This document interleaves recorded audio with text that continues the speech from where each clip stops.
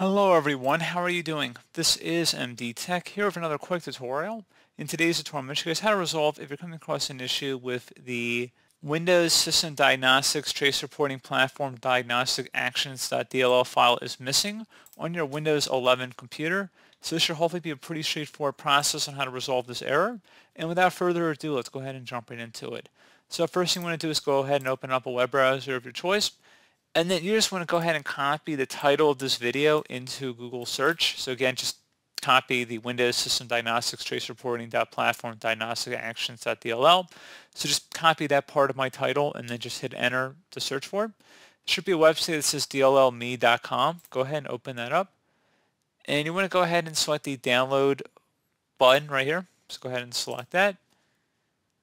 And you might have to complete a CAPTCHA before continuing. So go ahead and check mark inside of there. And then we're going to select the DLL version that's most up to date up at the top.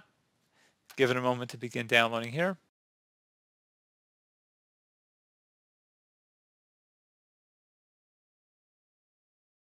And you're going to have to click the little up arrow and keep the file if for some reason it's removed.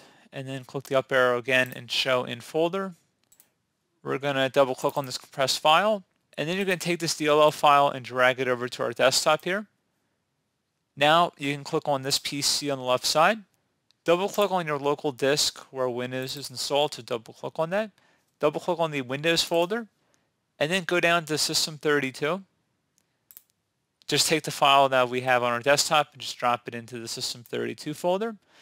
And it might say it already exists. We're going to go ahead and replace the file in the destination and then continue.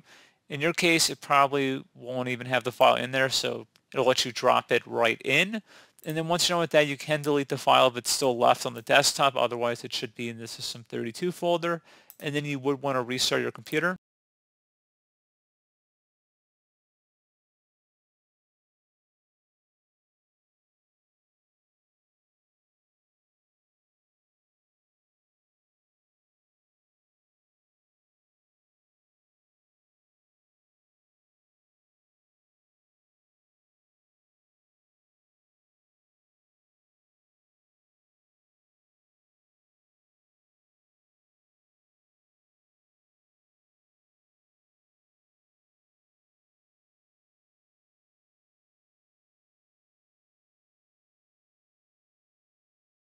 And there you go, guys. Hopefully that was able to resolve your problem.